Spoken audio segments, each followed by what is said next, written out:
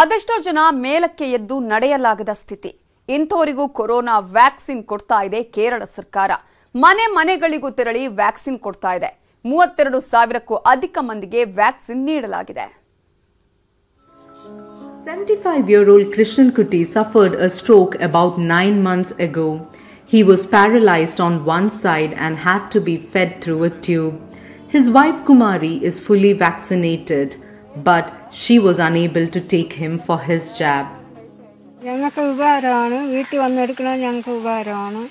കൊണ്ടുപോകാൻ പറ്റാത്തതുകൊണ്ടാണ് കൊണ്ടുവന്ന് ഇത്രയും ദിവസം എടുക്കാതിരുന്നത്.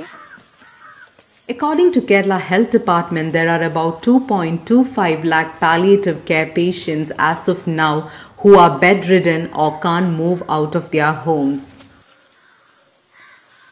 Out of these, around 32,500 have been vaccinated and the rest will be in the coming days.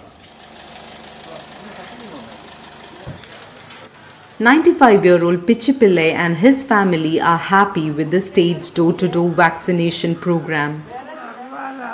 It's difficult to stand in the queue to get the vaccine.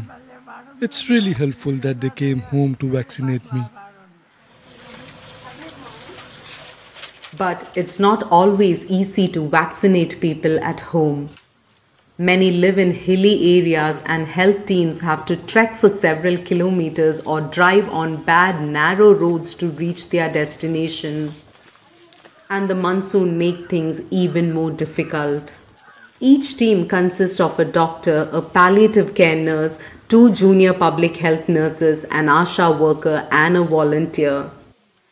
We have to check blood pressure and then any allergic reactions. We have to check out the allergic reactions and all.